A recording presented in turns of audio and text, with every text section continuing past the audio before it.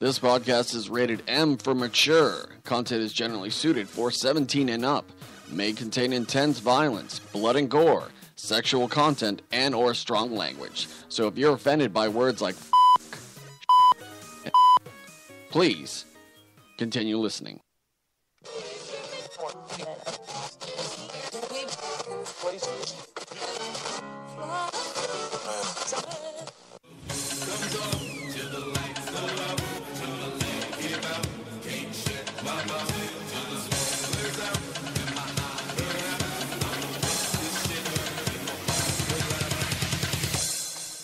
Come hug me, I know you want to.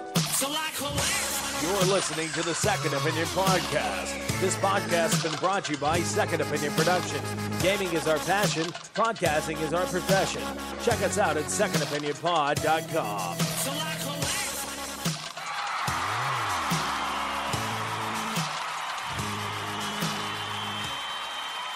What is going on, guys? Welcome to another episode of the Second Opinion Podcast. It's Celeb, and I am joined by my partners in crime, John C. Riley. What's up, John? Look at me. I am Justin Biaba. Hello, everybody. Hello. We're also joined by Phoenix Fire, or Jen. What's up, Jen? Not too much. And John, I think you had a little introduction audio for her as well. Oh, yeah, that's right. Here, Jen. This is your introduction. This guy's nipples are not on the same level. I know it said guy. Sorry. And we're also joined by special guest Matt from the Game of Throners. What's up, Matt? How you doing?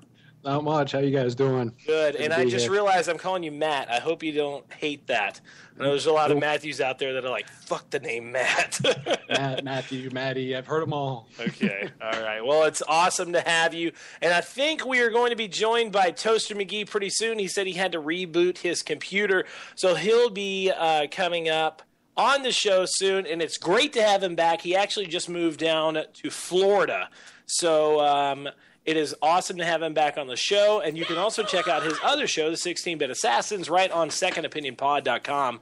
So let's go ahead and move down into what you've been drinking. What have you been gaming? John C. Riley, let's start out with you. What have you been drinking? What have you been gaming? I've been drinking a beautiful vintage 2014.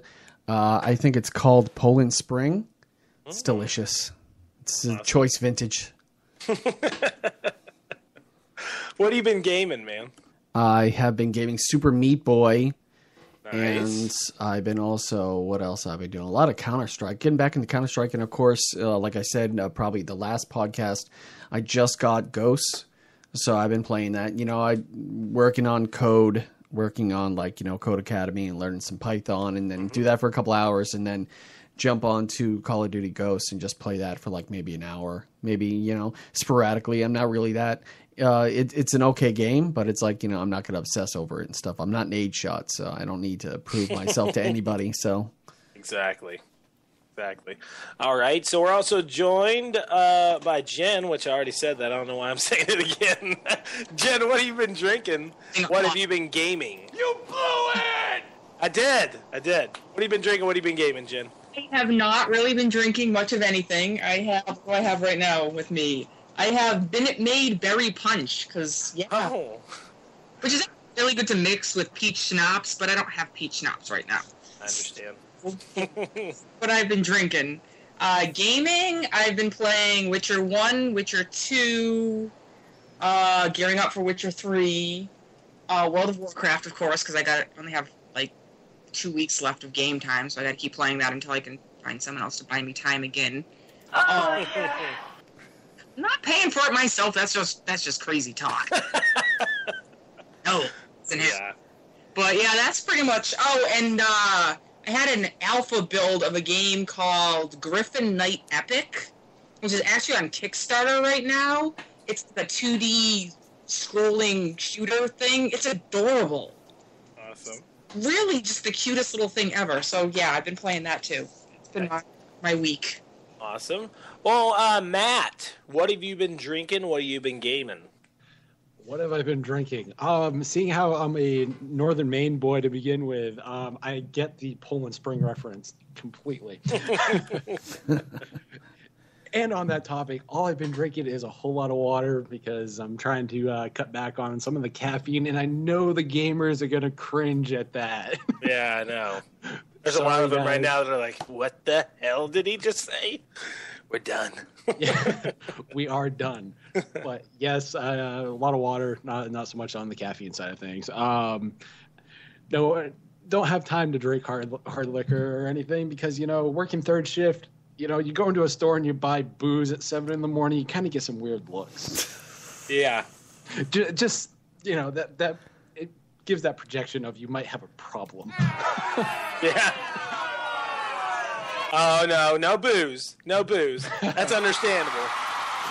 There you go. There you go. Yes. As far as what I've been gaming, I have been... My gaming is mostly PC based right now. I kind of got rid of all my consoles with the console generation transition and stuff. What?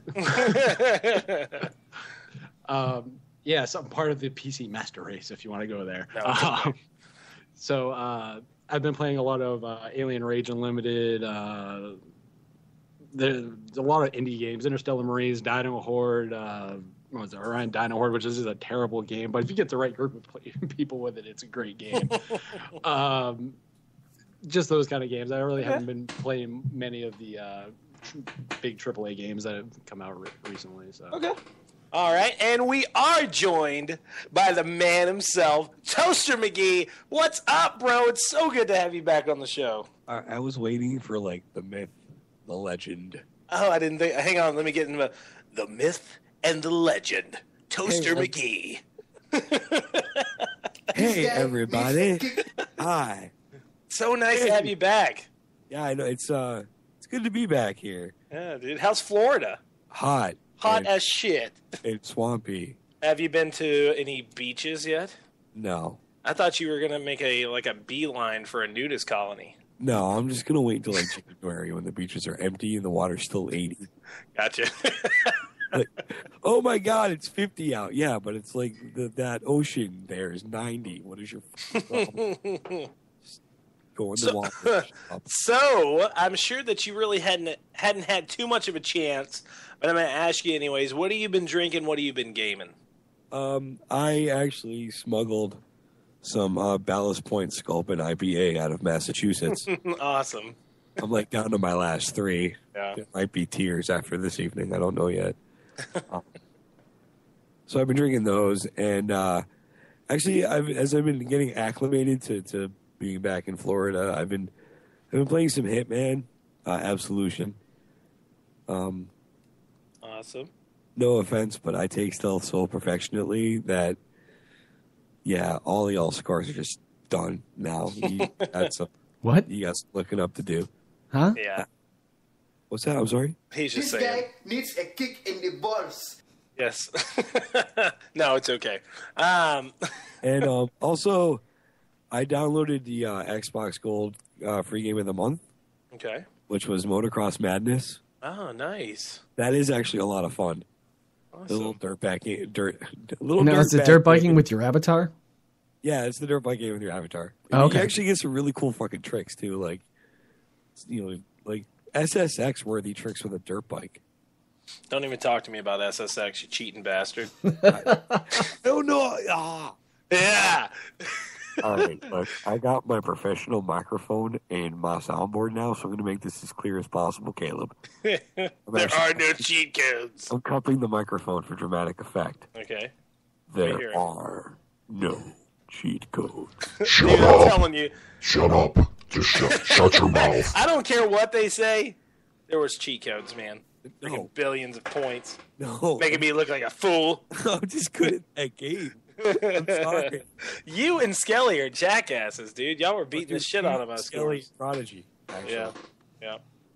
Like, I just want to go on record right now and say a certain somebody introduced me to a group of people at a midnight launch party and claimed that Prodigy would not play me in SSX. That claim has not been substantiated. I do know I've beat his score. But that's it. That's really all I know. Attention-seeking horse. And actually, tomorrow I'm looking forward to some Diablo Trace. Me too, my friend. On the Xbox Uno. On the PlayStation 4. But I do have an admission to make while we're all here on the air in front of Matt from Gameaholics. Hey, buddy, what's going on? What's going on, bud?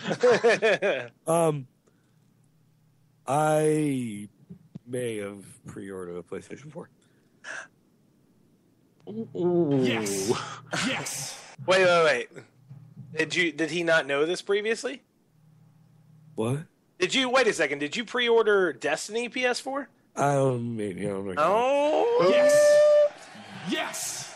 Yes. Is it so you got the white Destiny bundle? I did. I played Dunny from the 16-bit show. He downloaded it on the PlayStation 4. And I watched the alpha, and I was stunned. And then I got into the beta on the Xbox One. I'm like, wow, this is a lot of fun. None of my friends are going to be playing it on an Xbox One. Yeah, true. And, so PlayStation 4 fans prepare for the Toaster Headshot song. Hey, bro. You and me are going to be playing it a lot. I was going to say, wait a second. Wasn't this the whole argument for the Xbox 360? That all my friends were playing on it? Yeah, it was. And now it's the flip around Caleb or Celeb totally flips out and is actually excited about PlayStation products again. The other thing is, too, I am a massive Batman fan, so it's kind of like, I want to see what Arkham Knight looks like on the PlayStation 4. Yeah, I'm totally that's another topic. I'll probably talk about that for days. So. I don't know, but see, Diablo 3 seems perfect for my Xbox One. Yeah, but you got to think, though, too, is that you're not going to be able to play with the Shadow of Colossus armor against clickers. Wow. I was going to say he does it. I'm going to try real hard because this is an audible show, so viewers can't see my face. The listeners can't see my face. See how I blended media there? I'm going to try to make this as non-sarcastic as possible. Okay. Let me hear it. I don't care. You don't care about Shadow of the Colossus? Dude, come on now. If I cared about every single suit of armor that every single game developer released as a pre-order on a console, cross-referencing, I had my moment. When you could get the N7 armor in Dead Space, I was like, yeah! And then We'd be very, very poor gamers. We would be. This is stupid. I spent pre-order money to get a costume. I'm just telling you, Jeremy. Exactly. Just telling you. It's going to be so much better on the PlayStation 4, dude. Oh, my God. Fanboys. In the Xbox One version, I could probably run around as a Master Chief-inspired suit of plate mail tattooed with Marcus Phoenix's armor on top of it with Coltrane written on the back. Thank you, John. Anyways, let's move on. We're talking about this a lot. I'm sorry. No, but I don't think there's really a difference in graphics or anything like that. I think it's both. It's going to be awesome on both consoles. I'm totally excited for it. So what'd you say? That rant did not deserve crickets. No, I guess not. Crickets is what you No, so I have been drinking some Newcastle Black Cabbie Ale. Awesome beer. I was drinking the Harvest pack from Samuel Adams. I think it's actually one of the first packs they've came out with, seasonal packs they've came out with in the last year. That's actually a pretty good pack that doesn't have some fucking Fruity Pebble beer in it. And Toaster, you know which one I'm talking about. What? The Fruity Pebble beer that Samuel Adams released. There's a Fruity What was Pebble. it, Porch Rocker? Oh, God. Yeah. What? Yeah. I think they have a beer that they released called Porch Rocker. It's called Go Pebbles. A light beer. We're going to take lemonade and put Bud Light in it. Yeah. They got Dell's Lemonade, too. I heard Matt talk about it one time, and he said that. He was like, it tastes like a Fruity Pebble beer. It's really weird. I don't know if I like it. And I was like, I try to like Leinenkugel Shandy. Oh. And there's no reason that beer should go down that easily. Like, I admit, I can put a beer down without a problem. But when it goes down like you're drinking a refreshing carbonated Hawaiian punch, there's an issue. I agree. I totally agree. So, like I said, I've been drinking Newcastle Cabbie. Gaming-wise, I haven't been gaming that much here recently. I've been real busy at work. I am going to finish the review for Mega Coin Squad. That should be finished by tomorrow afternoon and posted up. Make sure to check it out at secondopinionpod.com. Dara has been taking up a lot of time on the PC, so I haven't really had much time to play Rack. She's been playing Hearthstone again. And I have still been playing The Last of Us Remastered. Now, tomorrow, two games come out. That are really dear to my heart, and I can't wait.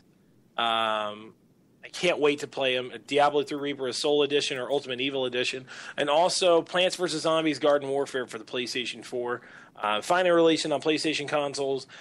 If you have not played this game yet, and you have the chance to, please try this game. It's definitely, I did a review of it. It's definitely one of the most awesome non-conventional shooters that you will play. It's very chaotic and goofy, and it's a really fun game. It's nothing like the normal Plants vs. Zombies. There's the theme of Plants vs. Zombies, but it's a really fun, cool kind of family-esque shooter. So I really love the game. Me and Dara love it, so I'm totally excited about getting that tomorrow.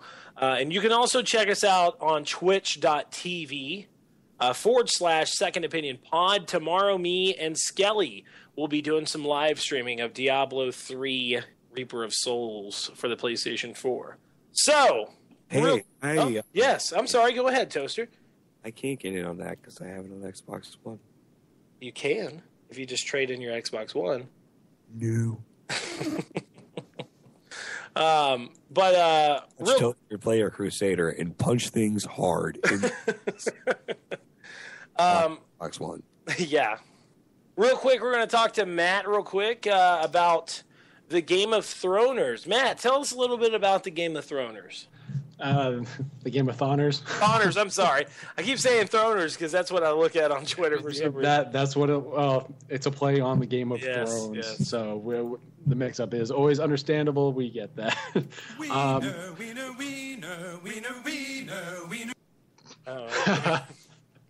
Oh, not that Game of Thrones. Oh, okay. No. Game of Thoners. Got it. Yes, Game of Thoners. No wieners. What we do? No wieners. What we do is we do long session gaming marathon events on Twitch for various charities. So, like the last two that we've done, we have done one for they've both been through Child's Play. One was a 25-hour event. The next one was a 24-hour event. In between there, we've raised about $2,500 to $2,600 in those two events. For the first one was for the Sick Kids Hospital in Toronto, and the last event that we did was for the Children's Hospital of Michigan in Detroit. I hope I worded that right. Summertime, everybody. We have 10 guys, so it's kind of hard to get everybody to coalesce, as you guys know, trying to get everybody to do something together during the summer when everybody wants to be doing things with family and outside. So. Oh, yeah. But if you're a true gamer, you don't mind. You'll just be inside all the time. So, right? Well, with the exception of most of the people that are in the group also have families. So okay. Makes it a little totally hard understandable. Kids. Fab, one of our co-founders, is going through school and doing some of his chemo stuff. That's a lot of the reason we started the Game of Honors. Is Fab has a lot of connection with the first event that we did for the Sick Kids Hospital. He has a lot of personal connections there. So, and it's just kind of snowballed into doing this more often. You know, trying to make the world better by doing a hobby that we love, especially for kids. Yeah. One of the things I'm working on right now, kind of behind the scenes, is I'm trying to get St. Jude's Children's Research Hospitals into the Child's Play Network. That's my goal. That's awesome. Yeah. As far as the next event that we're working on, we have one set for September 11th of all days, but it is a hour-long stream, and we have some special guests, shall we say. Okay. We have, I don't know how many people know CG Thornton. Yep. Mm-hmm. She will be appearing on our stream with us for that hour. So we are looking to do that stream for an hour with St. Jude's. Was it the live play? I can't remember the actual charity thing that they do for live streaming gaming on September 11th at 9 p.m. Eastern Standard Time because, well, I still live on the East Coast. Sorry. Whereabouts are you located? You said something about Maine. Are you still up in Maine? No, originally I'm a Southern Mainer, or no offense to the people from away, shall we say. If you've gone to Maine and you are from Mass or New Hampshire or Connecticut or Rhode Island, you get the mentality of all the people from away. Yeah. Okay. I originally am from Maine. I moved down to Pennsylvania area recently. Okay. Cool. But I am still in the East Coast. So. Right on. Now, when you guys are doing these live streams, when you did the last two 24 and 25 hour ones, were you was everybody up, or did they take shifts while doing the live stream event? The first event, everyone was up. This is the problem we run into. This gets into what we're looking to do in the future. But the first event, everyone was up for. I believe it ended up total was like 44 hours because you do all the prep work prior, doing all the prep work after, and then you have the actual event. So it's like you have a lot of stuff that goes into it. So the core group of guys were up for 44 hours. On wow. The first event. The second event, one of our guys ended up having to pass it off to one of his kids because he just couldn't do it. He didn't stay up. No, he couldn't do it. But it was what it was, and we ended up still having a great event that entire time. So awesome. The other three guys ended up staying up the entire event and muscling through it. But that was another, I think it was like 40 hours, give or take, that everyone was up, and they're just long events. They really are. That's pretty awesome. That's almost like 2 whole days that you guys were up doing this stuff, and all for charity. That's wicked awesome.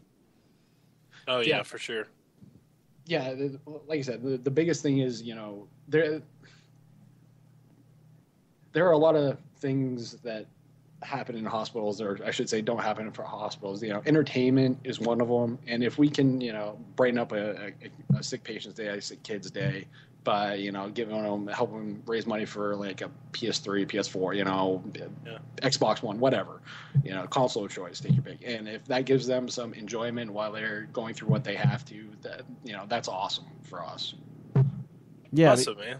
That's really cool, because I think that when some people, I hate to step over anybody, I'm sorry. The only reason why I spoke up and stuff is because normally when people hear about people raising money for charity for like children's hospitals, sometimes people like myself initially thought that it's for treatment and stuff, but it, like how you explained it, it's for the entertainment purposes, to be able to, like, if a kid's going through chemo and it's able to get his mind off of that, except for like of course he probably has a Nintendo 3DS, but if he doesn't, he's a console gamer, why not? This definitely helps out. Yeah.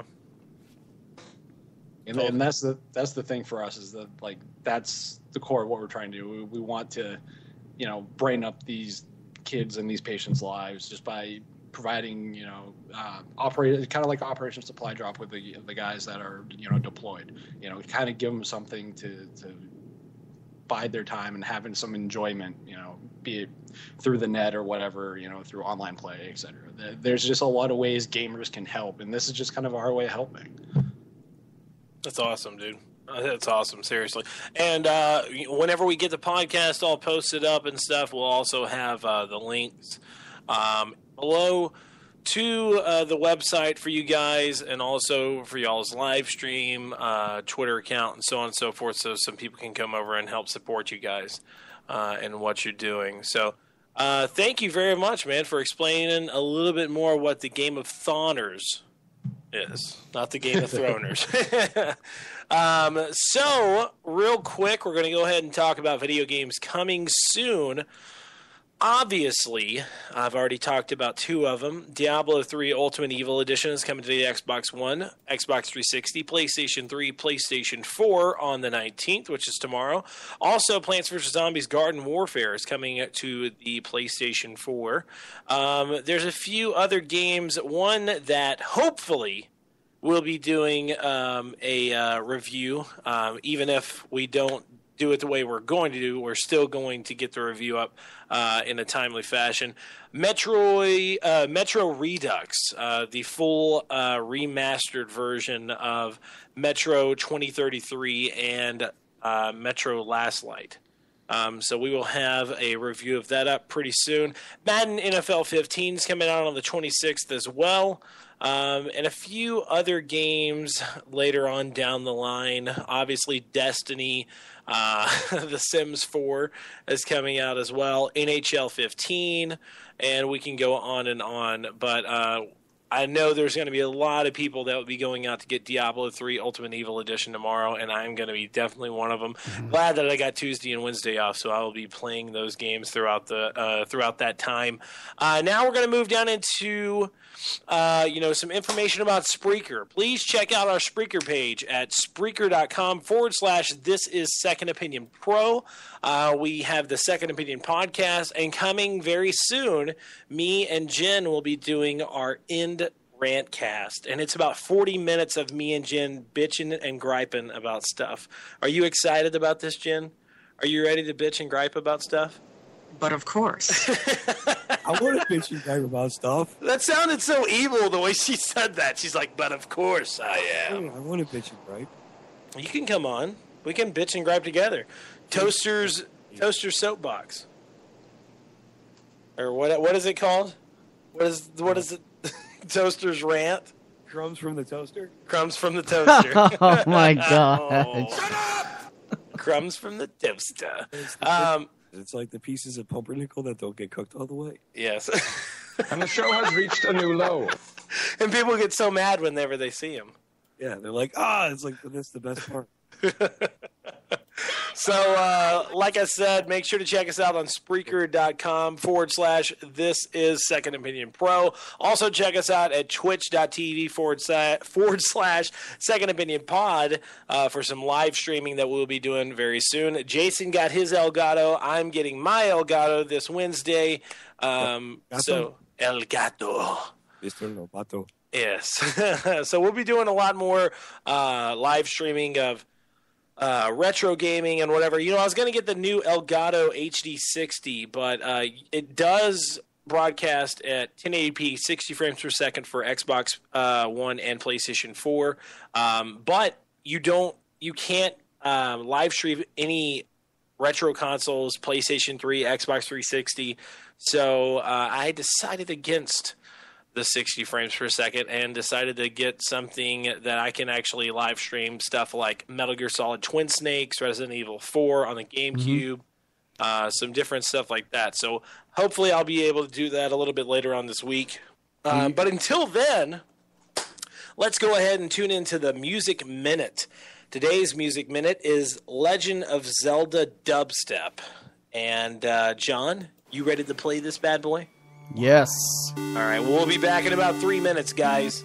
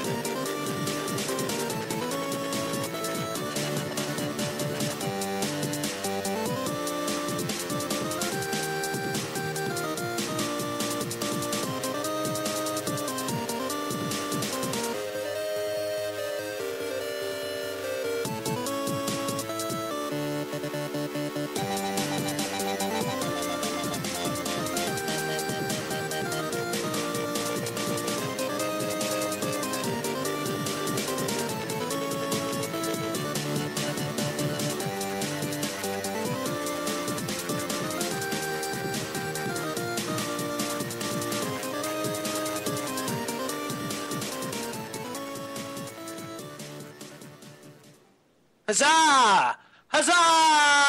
Ah! There was even wub wub in the song. Ah! What the fuck? Why are we doing this? Something seriously fucked up with you, that's why. Wait a second, hang on. Everyone silence for a second so we can listen to the amazing what the fuck moment of Jen. What the fuck? I love that, man. All right. So, we have some talking points tonight. Second opinion talking points. Why paid exclusives?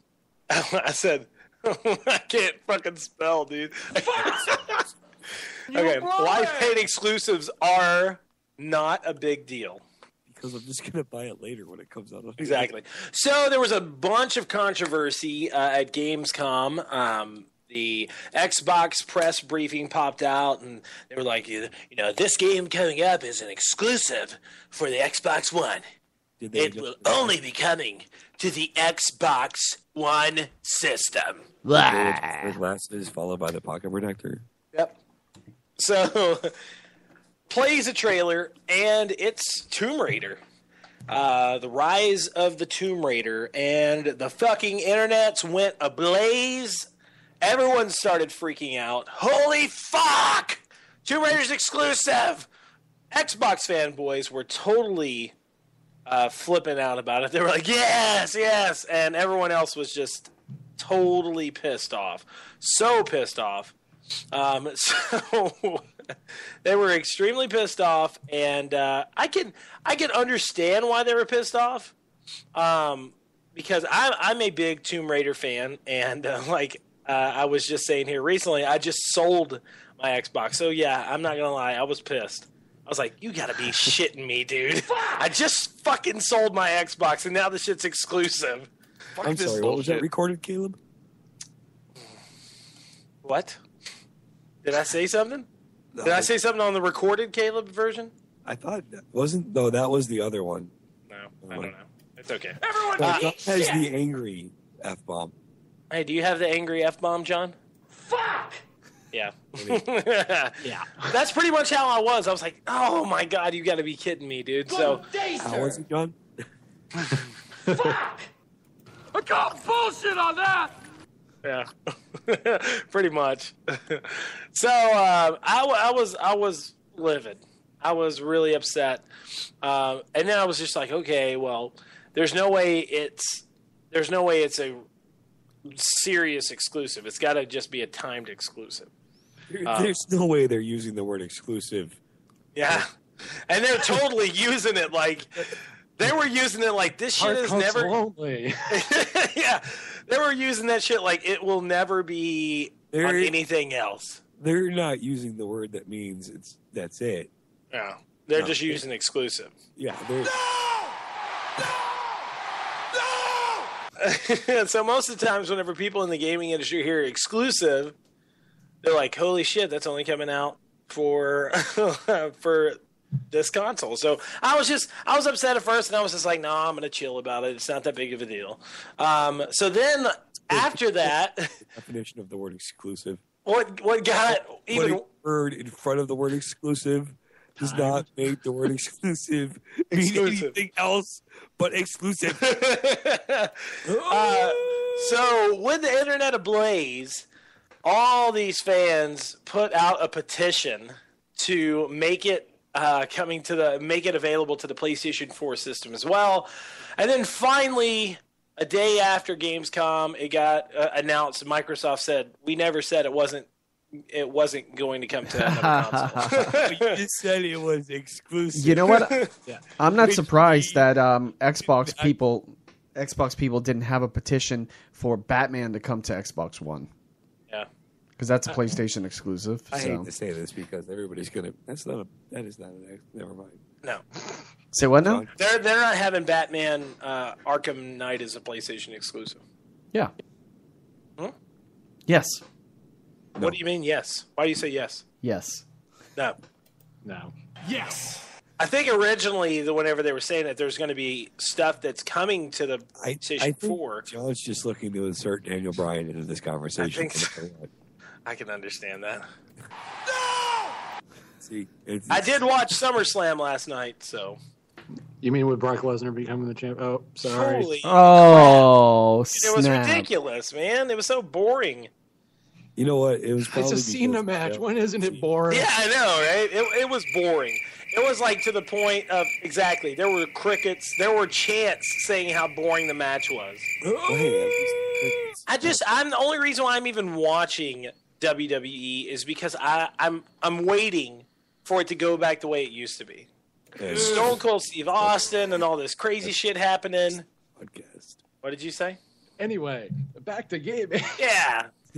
I actually don't admit in public. No, but let's talk about Tomb Raider. I know I'm getting off topic. Okay, so it's not an exclusive, but this is one thing I kind of want to talk about. Exclusive. Yeah, whatever. This is one thing I did want to talk about is do you guys think that fans overly freak out? Do you think that, if anything, I guess a better way of saying it, do you think the fans now have a little bit too much power behind their voice? Matt, I'll start with you, sir. Oh, that's a double-edged sword. It really is. Because here's the problem. If you go back a few years ago, we've gotten into a lot of this Ubisoft and its always online great DRM scheme that, oh, hey, look, single-player Assassin's Creed I can't play. Yeah. So we've kind of swung I don't think we've swung too far the opposite way of where it used to be, because if you listen to a lot of the marketing rhetoric of Sony and Microsoft and even the publishers and stuff now, it's about gamer choice, it's about giving the it's all just corporate speak. Yeah. It's really about the bottom dollar at the end of the day to them. No offense, they don't care about us as far as they just want you. At the end of the day, they just want your money. Which is fine, because I happily give them my money if your product is good. As far as the time, they politely ask for your money. Exactly. They say please. The biggest thing that I've seen that is different is that the games industry is stopped trying to chase like this mythological it's like new computer users and that kind of stuff. It's like, you hear like this Year of the Linux desktop kind of crap, where it's like, oh, the mythical new user. It's like there's no casual gamer. There's gamers. The extent you want to play, okay, you can debate that. Yeah. But as far as the end of the day, there is no casual gamer market per se. Yeah. It's all gamers. You're marketing to a core demographic, yes, but at the end of the day, to me, it's just customers need to stop flipping out so much. Yeah. But on the same note, the companies need to be held responsible for their marketing and the wording that they are using. I totally agree with you. And I'll jump in on that point right there. Is, there's a lot of aspects that you have seen in the gaming industry over the past couple of years, like GameStop and Amazon and Best Buy and all these different people that are doing. Let's just say they're doing these marketing ploys with some of the gaming companies of saying, like, if you get it exclusively at GameStop, you can get this skin and this and this and this, but it's only exclusive at GameStop. You could throw that in there in the same aspect of saying, it's skin. Shut up. No, but really, when you think about it, like it's complete bullshit marketing, because most of the times, whenever companies like GameStop and Amazon say, "Well, you can, if you pre-order it, you'll get this, and you can't get it anywhere else," and then 2 months after the game comes out, you are able to get it just on the store. That's the reason why there's been this big push of, there's a lot of people trying to say stop pre-ordering stuff. Just wait until it comes out, which I'm the type of guy that wants to pay a game off ahead of time. But I do agree with Matt in the same sense of gamers do need to calm down in the freak out standard, because there's a lot of gamers and there's just a lot of fanboys out there. You can stretch it to even the movie industry as well, that if they see something they don't like, they automatically flip out. They take it to Reddit. They take it to forums, and they're like, we need to fucking stop this because it's not the way I like it. I mean, perfect example, Mass Effect 3 ending. Perfect example. Holy shit. Why do you, like, that's like bringing up, like, when you were duct taped to a chair and they ripped the duct tape off your beard. Dude, you know, you and me, Toaster, we were both fans of the Mass Effect series, but I didn't have a problem with the ending that they had. I just pretend it was just, like, the bad part of a video game. Well, I didn't really particularly had a problem with it, and then bam, out of nowhere, it's like... It's a bug. Everyone freaked out about it. It's like, it's the worst ending ever. And now there's a downloadable ending, and it's just, I think it's ridiculous. It's not a downloadable ending. It's an ending that... It's like a super dance party. that you ended up having to pay for. Yeah, that you had to pay for. And then it's like, at the end of the dance party, it's like, let's all sit down and take a picture. Yeah. Because we're all going to die. Yeah. Because at the end of the day, it doesn't matter. You're all dead. So anyway. Because... Oh, God. It's just, I just think it's ridiculous. I think, you know, we just need to calm down sometimes before we start talking about stuff. Me and Toaster talked about this multiple times whenever it first got announced that Assassin's Creed Unity is not going to have any female characters in the game. And gamers everywhere flipped out. Oh, Ubisoft is sexist because they're not having female assassins in the game. Well, you know, how could they be sexist when they came out with a full fucking game about a female assassin? Oh, yeah. It wasn't really nearly... It wasn't just the... Like, the non-female assassin thing, I guess, was kind of a big deal. Yeah. But what made it worse was the way Ubisoft's people handled it when they were True. like, for women, because they're too hard to animate. That you have one of the animators coming out 2 days later, and it's like, oh, that'll take 2 days. Yeah. I mean, to be fair, it's like asking Todd McFarlane to draw a woman with normal-sized breasts. But... Which, yeah. You know, I mean, but, like, they say, like, oh, it's too hard. Yeah. Wait, And it wouldn't. Whenever they originally asked that, weren't the PR people total like? I mean, they could barely even answer the question. They were like, "What? Do we talk about this? Can we talk? Can we say this right now? What are we supposed to say? Well, it's too hard. It's too hard to do it." They're French. I'm sure they walked off, and somebody was like, "What the fuck did you say that for?" He's like, "I don't know. I was put on the spot." So it was kind of like Microsoft after their initial Xbox One reveal. Exactly. We have no answers. Oh, but man. I like it. Wait, what? Mm-hmm. What is this? What? I hate that fucking thing. GameStop now has full Diablo 3 prop replica Swords of Justice. What? Yes. For $59. What? Sorry. I might have to get that. Anyway, so, Jen, do you have anything to say about this, me lady? Well, people are always just going to bitch and complain. There really isn't. No matter what happens, people are going to find something to gang up on and decide that that's what they're going to want to complain about. That's just the way things are. The main character of that video game wore blue shoes. Exactly. Like, and they'll go on petition.org and create something so that they get changed to red shoes or a lighter shade of blue. I want to create a petition to stop people from creating petitions.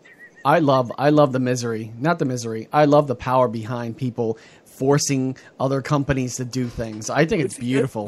That's like the one thing I wanted to say while we were talking about the PlayStation. And there is some jackass sitting there at a computer going, yup, all because I went online and put my email address down. I was the cause of change, and now Tomb Raider is coming to PlayStation 4. No, those are small. Those are small potatoes. The voice of reason. I'm going to be the voice in the back of your head when you found out Santa was a... No. Yeah, you thought that you were horrible. You know that the PlayStation fanboys or Xbox had nothing to do with the Tomb Raider game. They may have, but you haven't went head to head. God, I think that Nintendo knows all too well that they don't want to mess with fans because they've always backed down. Case in point with the Smash Brothers thing, with Evo 2013, they were gonna showcase it and bring it back after like, you know, a long hiatus. And Nintendo put a stop on it and said, no, you're not allowed to stream it. And they got such an overwhelming response from fans saying, how dare you, and all that other stuff. They let them do it.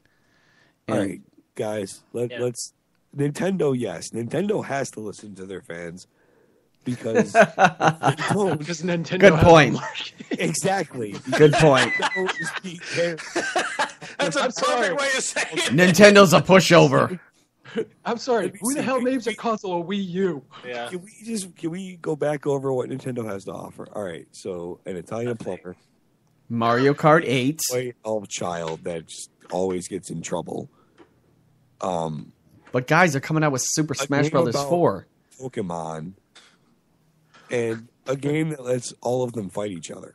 Yes. That's pretty much it, right? I think I got 14 years straight with the Pokemon. There's Kirby's Big Planet, which is the new one coming out. Metroid, whenever they decide to release that in the next 17 years. Yes. Metroid, let's try not to screw it up as bad as we did before. Good luck. Before. Monster Hunter. Okay. Hyrule Warriors. I mean, let's face it. What were we all thinking when we saw the reveal from Splatoon? Come on. You're spraying paint all over. We're waiting for you to say it. Like, exactly. Yeah. Come on, really? Speaking of games that people don't want to talk about that are maybe releasing someday. Well, the point I'm trying to make, John, real quick, is I'm sorry. Xbox, like, developers understand the idea of time exclusivity because you're going to get a shit ton of sales right out of the gate. Yep. And then when your sales are starting to flounder and the studio's going, or the distributor's going, so why did we spend $10 million making that game? You're like, PlayStation 4. Bang. Yeah. It really boils down to a business decision. I mean, obviously Microsoft probably threw a truckload of money in front of them too. There's probably no doubt about that. Oh yeah, I mean that's something that everybody was saying too. Is you know there was a lot of people freaking out about it, but obviously Microsoft came to them and said, "We will give you a shit ton of money if you at least make it a timed exclusive." You know, so why wouldn't they do it when you think about it? It goes back to like what Matt said. Game studios or these publishing houses are all about making money. They just ask for it politely. They don't care about you. They ask for it very politely. They've gotten better about asking for it. I won't give them credit. They stopped hitting us. Right? Okay, I'll do this for myself. Yes. There we go. Okay, I deserve that. No, it's okay.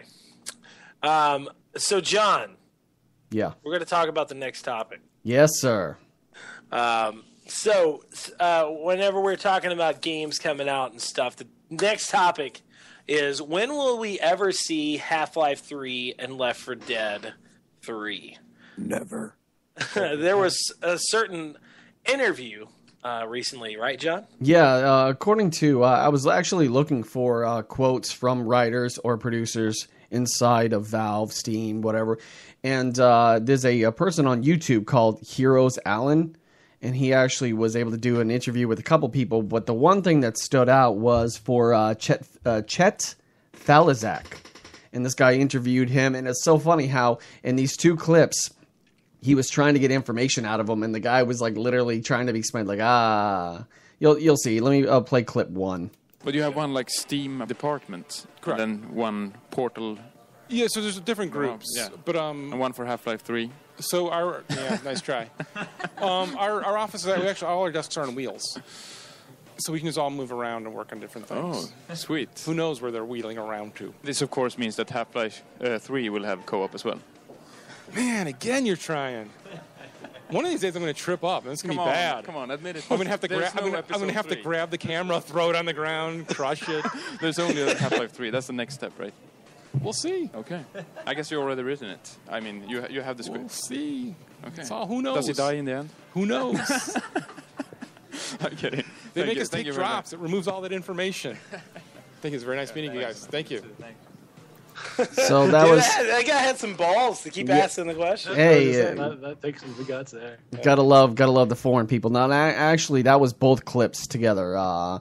improper editing sometimes happens, but I try to split them up. But I think that worked out just well because that explained. I just tried to put up the two things because these were out of like a 10-minute interview with a bunch of people, and some of the people were kind of getting angry at him and that expected response. But this guy Ched actually played it off pretty funny, so kudos to him and stuff, because who knows if they actually have it written or whatnot. And I think that the whole entire joke that's going around the internet or has been going on that I've seen is Gabe Newell saying Half-Life 3 and maybe Left 4 Dead 3 is worth its weight in gold. Oh, yeah. Weight or worth the weight. They have talked about it in the past of saying I can't remember exactly who it was that had stated it, but they came out and did say, I've seen Half-Life 3 and Left 4 Dead 3, and it looks stupendous. And you'll definitely said something to the fact of you'll definitely be happy when it releases or so. So Matt, do you think that Half-Life 3 and Left 4 Dead 3 will be worth their weight, or do you even care? Well, obviously I'm a PC gamer, so of course I'm going to care. Yeah. The biggest thing with Valve, if you're just looking at their history, they will be worth their weight as Half-Life 2 was, as the weight for Half-Life, the original Half-Life was. The thing is, people have to realize is if you look at how the history of Valve, they've always put out a Half-Life game basically when they have a new engine. So we'll see Half-Life 3 and Left 4 Dead 3 by the time we see the next Source engine. It's really that simple to me. Yeah. True. Is the Steam box already out? I'm sorry, Caleb. Go ahead. No, you go ahead, man. Is the Steam box already out? Commercially available? Commercially available depends on. Are you talking the Steam OS Steam boxes, or are you talking about this just thing called? Talking about the Steam OS, the one that's actually going to be out. Because I guess both. Because they could spring. I know that the whole entire rumor was that if you buy this and you get Half-Life 3 exclusive and stuff. It's like that's probably not going to happen. They're just filling our heads with nonsense. I was going to say, I think Gabe Newell already came out and said that he wouldn't do exclusivity on like a game like Half-Life 3 anyway, like that, because the Valve's trying to take that open market approach more as opposed to the storefront approach as far as hardware and whatnot. So makes sense. As far as the Steam OS is available for download. As far as the actual Steam boxes, I know there's companies that have some out, but I don't know if they're shipping them with Steam OS or if they're just shipping with Windows with Steam pre-installed in big picture. Other than that, I don't know. All right. And what about you, Toaster? Do you think? I'm sure that you care about Left 4 Dead. I don't know if you give a shit about Half-Life. No, both of them. I'm a big fan of Half-Life. Yeah. Okay. For Dead. Left 4 Dead was a lot of fun, and Half-Life was like really one of the first real first-person shooters that I sat down and enjoyed because there was more to it than just plowing through shit and blowing things away. Yeah. I don't know. I think I've reached a point in my gameplay where I'd rather a game come out when it's ready than be rushed. Totally. Or be like, oh yeah, it's going to come out November of 2014. Yeah. Did we say 14? We meant 16. Yeah. I think you and me actually talked about this before of saying, I would much rather a company come out and say, hey, the game isn't quite ready yet. In our eyes, we would like to wait and it come out at a later date and be probably one of the best games I've played in years as of Evolve. We've gotten so rabid about these fucking release dates. Yeah. Like, I think more companies need to kind of take a look at Blizzard and be like, when's it coming out? When it's ready. Exactly, yeah. Yeah, don't deny. Yeah, don't deny like, its existence. When we're finished. Yeah. You know what I mean? When have you ever seen a Blizzard game delayed? Never. The worst you get is, hey, we couldn't sign on. Which I'm still baffled as to why companies haven't figured this out yet. Whatever your beta was, multiply it by 1,000, and then you have enough servers. Sure. But Indeed. I think more studios would just be like, look, this is when it's coming out. Like, first quarter, third, second. Like, if you want to give it time, give a quarter. But don't be like, it's coming out November 11th or whatever. Release the game when it's done, because I guarantee you your fan base is going to be a shit ton more appreciative. Yeah. Like I agree with you. Arkham Knight got delayed. You were upset. Well, I was. Naruto Revolution has been delayed again. It was supposed to come out August 1st, and now September 1st. Now it's September 16th. So it's a game that I pre-ordered. Evil Within got delayed. I wasn't freaked out. I was just kind of like, it's like it happens. Well, it's like the Order 1886 got delayed too. I mean, it's Watchdog got delayed. Remember? For what? No one knows. No one knows. Nobody has any clue why Watch Dogs was ever delayed. For more polish. Yeah. What polish? More memes inside the signs. More polish. We wanted to make sure that the game was polished enough that it looked worse than the E3 demo. Exactly. Oh, shit. So, Jen, did you have anything you wanted to add on the Half-Life 3 subject? You guys pretty much covered all of it. I got nothing. Okay. Well, we'll start out with you first. Well, actually, let's hear this audio first real quick about PlayStation Share and how it could be a game changer. SharePlay will allow any PlayStation Plus member to do the following. First, well, Caleb, where'd you get that accent? Any friend anywhere to take turns playing any of your games with you, effectively passing the controller to your friend virtually, no matter where they are. Second, you can invite another PlayStation Plus member to play together with you in the same session, either cooperatively or competitively. In essence, sitting on the couch together, but again, no matter where your friend is. What's special about SharePlay is that your friends do not need to own or download the game.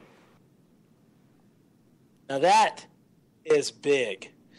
SharePlay is, like he just said, it will be a virtual passing of the controller. So if Toaster has, let's just say Toaster is on PlayStation Network and I have Destiny and he doesn't, and I cannot get past this boss. Toaster basically has 60 minutes. If I click on SharePlay and I invite him to SharePlay, he has 60 minutes to jump to my game and beat that boss. Now, it does... what you can't. Do what? And do what I can, exactly. Now, it does have the 60-minute intervals in the play sessions, but you can, if it gets past that point, you can always just invite them again. But it's so awesome that it gives you such an amazing feature of, if somebody didn't have a certain game and if you just wanted them to come and play the first level for an hour, you can actually pass the controller to them and it gives them like a full hour to play the game and be like, okay, it's like an hour-long demo. So I think this could be a really big thing for PlayStation marketing-wise. Jen, what do you think about this? First off, can we just not use the words game changer? Because I'm really game of hearing changer. Game changer. Changer.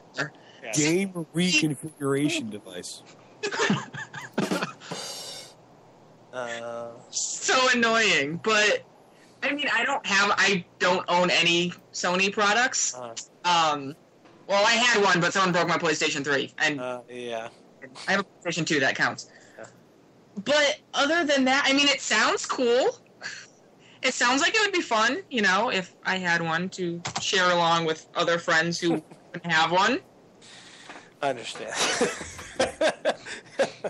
I think it could be. I think it could really add a lot to PlayStation. I mean, to say that if somebody doesn't have the money to buy certain games, you can just invite them to that share session. Let's just say you, Jen, if you had a PlayStation 4, but you didn't have Destiny, I could just start a new game and say, hey, you got an hour to play it, and I can let you play that first level for an hour. I think it would be good. You wouldn't even have to download the game. And I'm guessing it kind of depends. Maybe it depends on your download speed, your internet connection.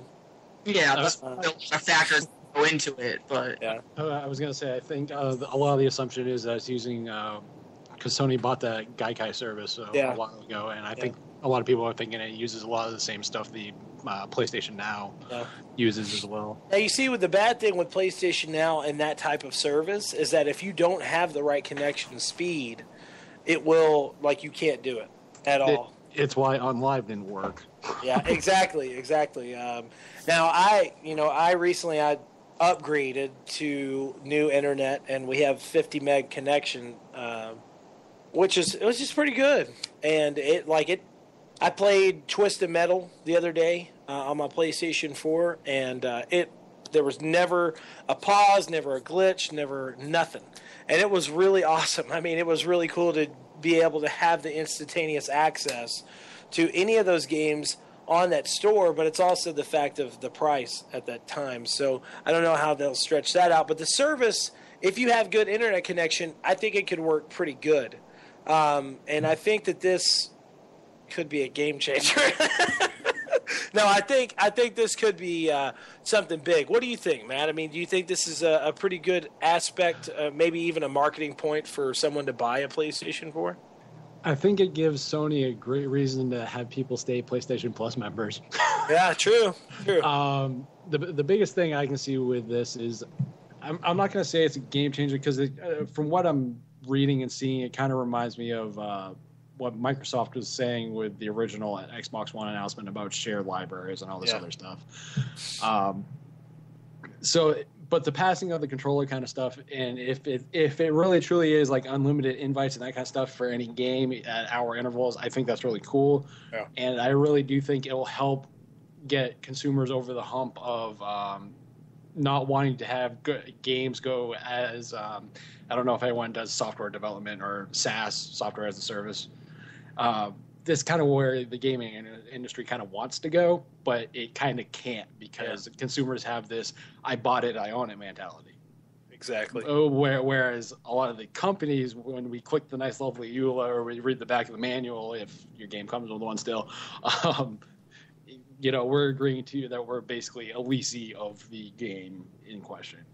And that's kind of where we're looking to get pushed. And whether or not this helps consumers get over that mentality, we shall see. Honestly, for me, I prefer to actually own stuff. So, and that is kind of a oxymoron being a PC gamer. Valve hasn't screwed me yet, so I can't complain. But it very well could be. But game changer, it might change the mentality for consumers. I think it might sell the games as a service model that they want to go to better than I think they've been trying to with DLC and all the pre-order purchase crap and everything else that they do. So in that regard, yes, I think I do.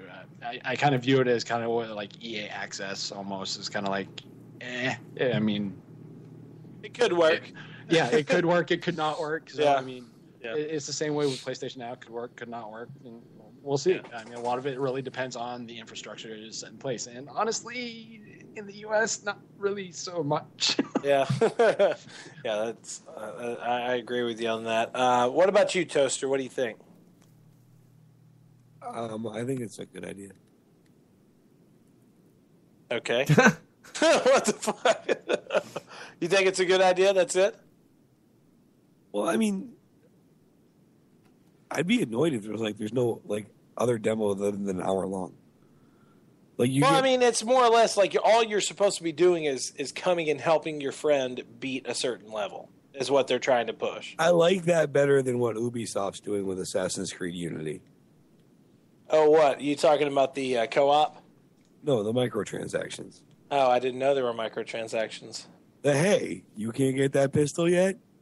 Have some real money? Have this fake item. Oh, that sounds awesome, actually. It's the Shadow of the Colossus armor.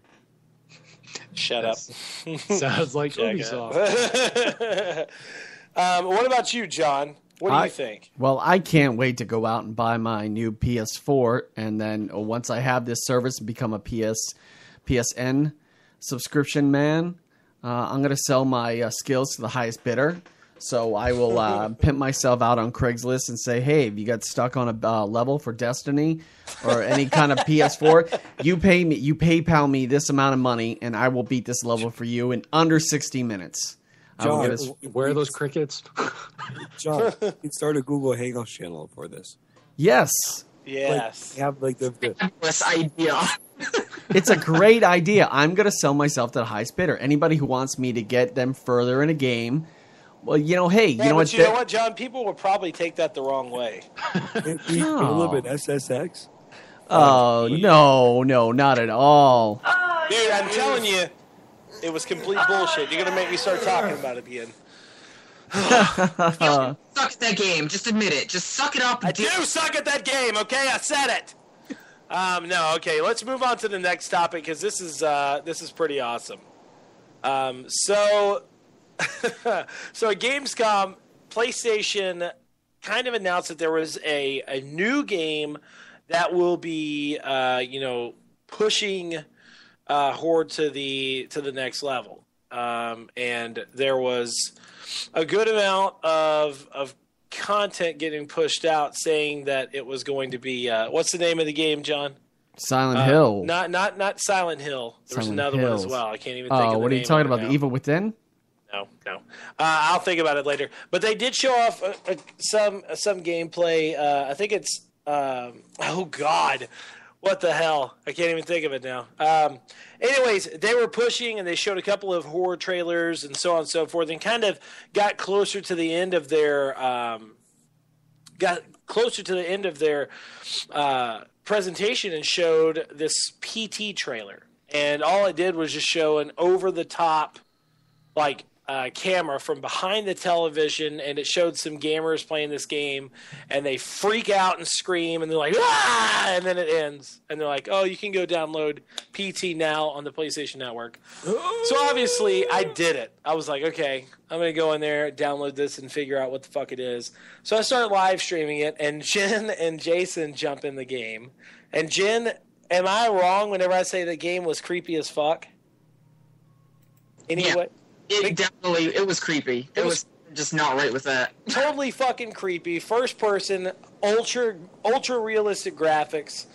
And you have no fucking clue at this time what the fuck is going on. Ultra realistic graphics that the people we haven't mentioned yet have also said we're dumbed down. So we're dumbed down, yeah, for the PT, which means playable trailer. So I'm playing through this, and I mean, there's already creepy ass moments. Me walking down a hallway, taking a right, walking down some steps into a door, and then basically being thrown back to where I was before. Like it's just a loop level. So I'm freaking out, don't know what the fuck to do, and I walk down about a third time, and I go to cut around that corner, and there's this creepy ass bitch standing that's like 7 foot tall, standing with light shining behind her. You have no fucking clue who she is. I'm freaking out, dude. I'm totally freaking out. So kind of find out all this crazy shit happens. I don't end up even beating the demo because I get attacked by some creepy fucking ghost bitch, and I literally jumped out of my chair so far I fell on the floor. And I was yelling. Like, I jumped out of my chair, fell on the floor, and I actually had a neighbor, knock on the door. It's like, you all right? And I'm like, yeah, I'm fine, dude. So, come to find out, after gamers really got into it and really tried to push through and play as much as they could, they finally beat the game, and it comes up to this little trailer thing at the end, and it pops up, and it has the amazing name Hideo Kojima, and then another amazing name pops up, Del Toro, and it's a full fucking playable teaser for the new Silent Hill game called Silent Hills.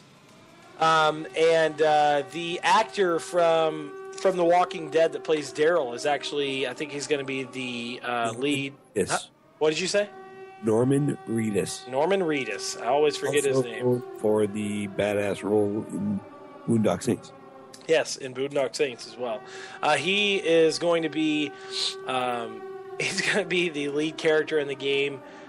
And I'm totally excited about it because it did have that ultra Kojima Productions Fox engine look to it.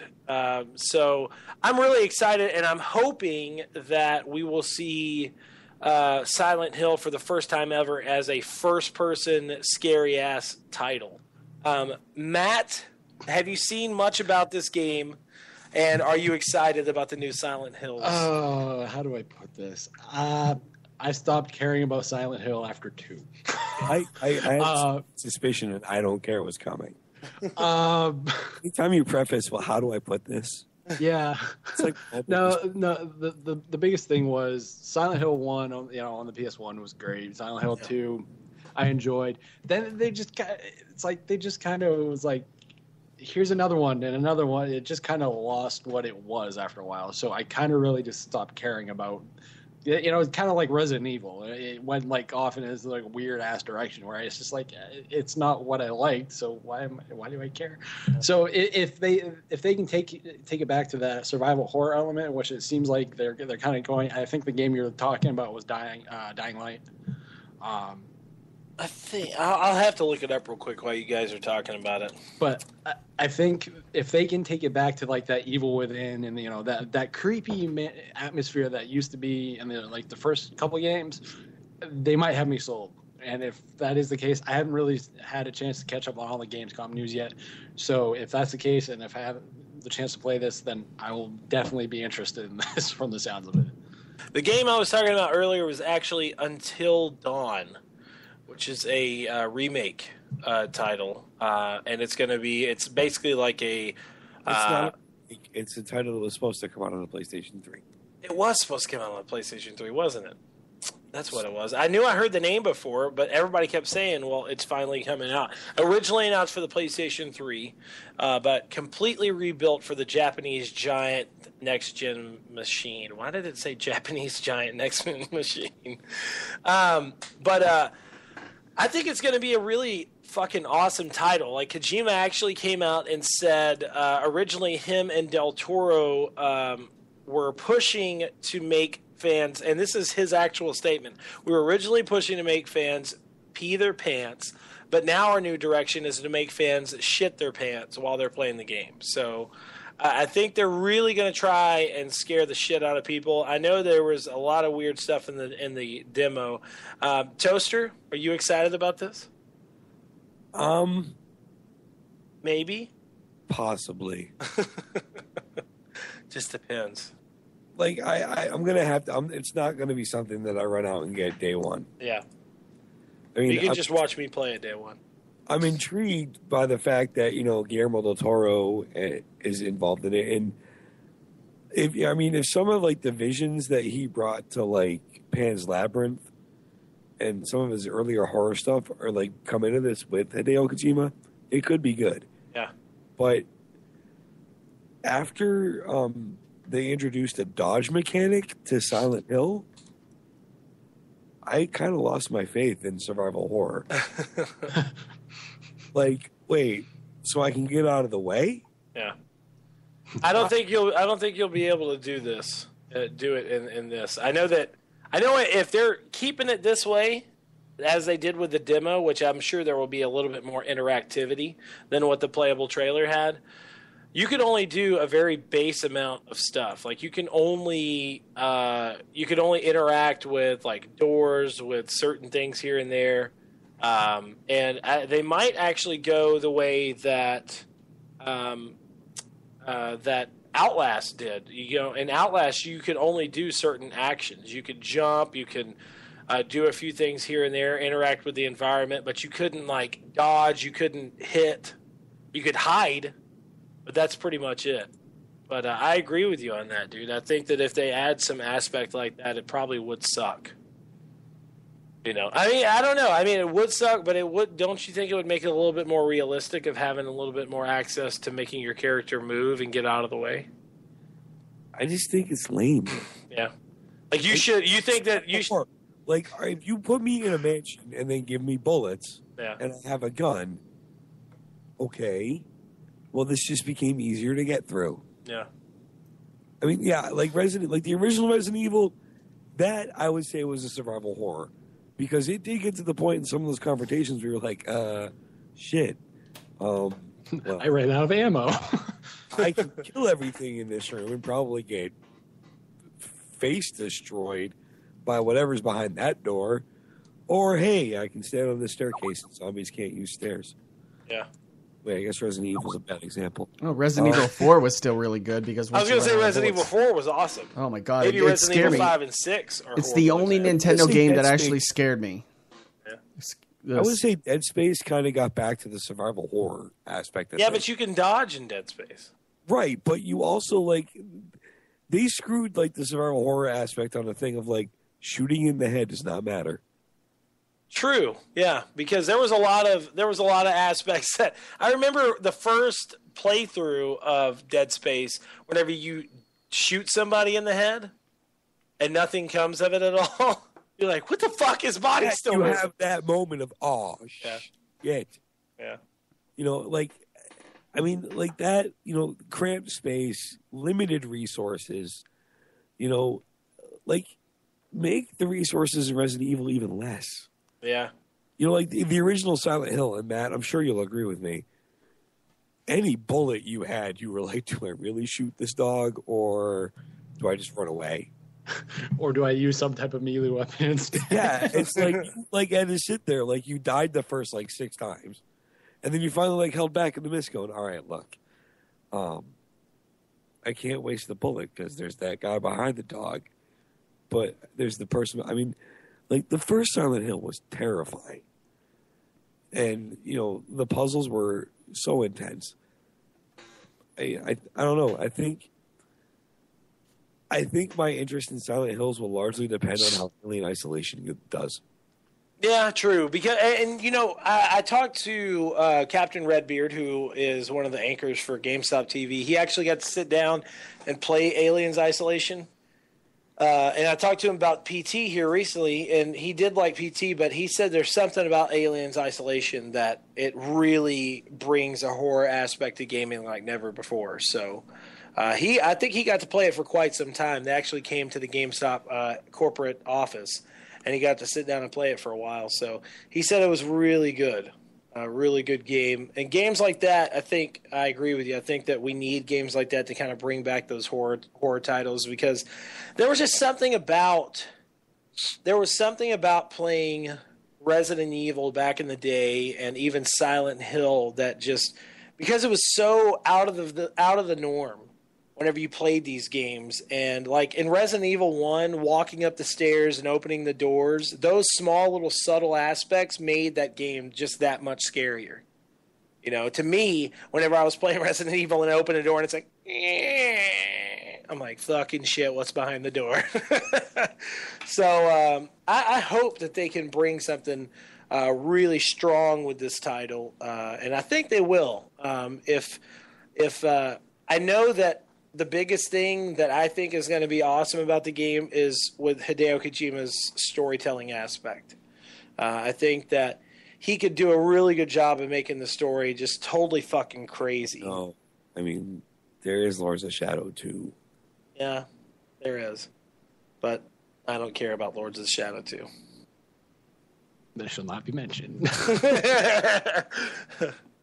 No, but I think it could hopefully do something good for the horror genre, and maybe Until Dawn will do something as well. Which Until Dawn is kind of like Heavy Rain, but it's a horror game. So, all right, guys. So this is the time that we do shout-outs, and we're going to start doing our shout-outs, starting with Matt.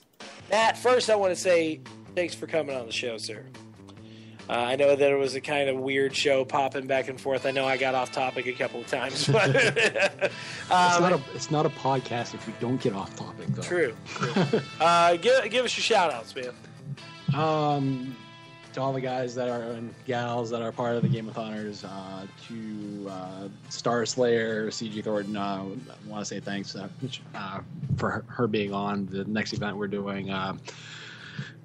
Miss Jenna, who is one of our Twitter followers, is also going to be joining us for that particular event. So just and everybody who donates, and Child's Play and St. Jude's and all the great organizations that are there to help gamers, donate their money and time to making the world better. That's kind of where I want to go. So there you go. Awesome, man. Awesome. Jen, shout outs, ma'am. Shout outs to you guys. It was good being on the show again. Shout outs to Matt for being on the show. Get you on one of the other ones as well. Again. I'm making my rounds. Sorry, my work schedule is odd. No problem, man. Well, we're an odd bunch, so we'll around that. Yeah. Shout outs to my other sites, Structure Gaming and Dunham Gaming, and to Assassins, because I always need to mention all these other sites as well. And I don't know. Thanks for letting me be on the show again. Thank you for coming on at such an abrupt moment. Yeah. See? Hey, Jen, you want to come on the show? Sure. To me off the show to begin with, Hey, I was trying something different, and now we miss you too much. Mm-hmm. That's the reason why you and me are going to have our own show. Mm-hmm. Hey, John, do you still have that as an audio clip? What? The sound effect? No, her going, mm-hmm. Somewhere. Yeah, somewhere in there. Toaster. Yes. Shout outs, my bro. Shout outs to Pumpernickel Bread. Yes, totally. I feel really bad for its little pumpernickel children at the bottom of the toaster. Shout outs to Matt for jumping on another crazy ass podcast. Shout outs to the Gameathoners and everything they do. Guys, contribute. And if you don't have a charity in your area and you want to start one, start one. Yes. Go to a children's hospital. Go get involved and be like, hey, we want to play video games and show that video games do good things. There you go. No doubt. Get your moral lesson for the evening. Shout outs to Four Oaks, North Carolina, where I broke down on my way to Florida. Oh. A weird place to break down. Why didn't you just stay there? Because that would have been a long ass commute to work. Yeah. Shout outs to my buddy Digital Disease for letting me stay at his place until I got a new place after Seattle. Shout outs to iJar Red Box for calling my phone today. Shout outs to everybody else here at PAX Prime. Shout outs to everybody else here at PAX Prime. PAX Prime. Yeah, that's it. I gotta give a shout out to Guar as well.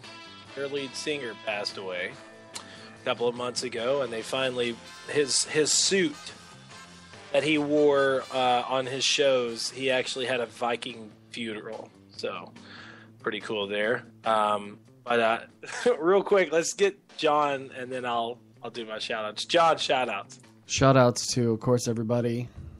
You know who you are. Yeah. And of course, Matt. Yeah. From Gameathoners. Thank you very much for coming on the podcast and sharing our craziness inside the show. Thank you very much for getting us back on track when we got sidetracked by wrestling talk. Thanks. And thanks for Jen and Toaster for making it, and no thanks to Skelly.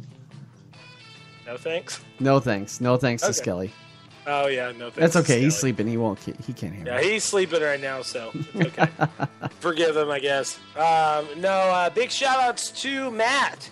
Shout outs to the Gameathoners. Make sure to check them out on Twitch as well for their awesome live streams. That's twitch.tv/The Gameathoners. Shout outs to Jen for always doing an amazing job. Shout out to Toaster. Thanks for coming back on the show this week, man. It's awesome to have you back.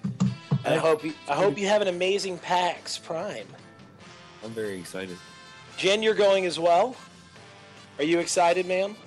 I will be excited when I get there. Right now, I'm still in that, I'm getting emails all the time, and now I need to try to schedule everything. So it's this is my overload freak out time. I need to schedule 4 sites all at once. Do you know how many email addresses I have to check? I know. It's a lot. When you send me something to 16-Bit Assassins email, tell me. Yeah, please.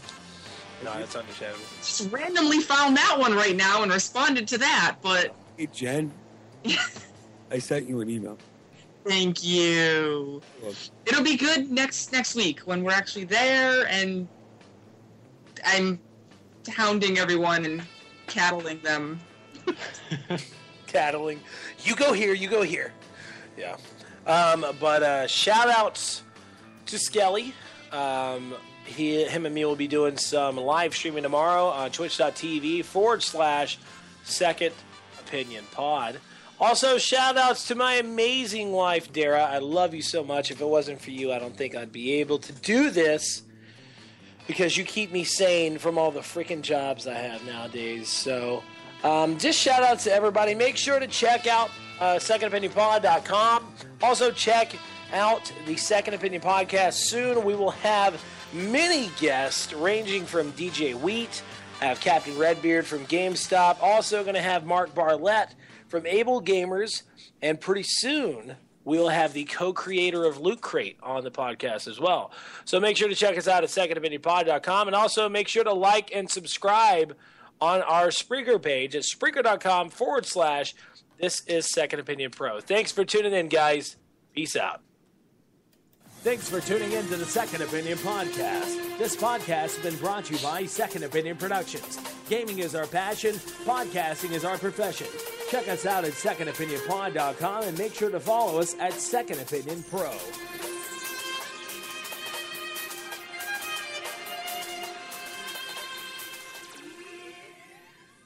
Game over.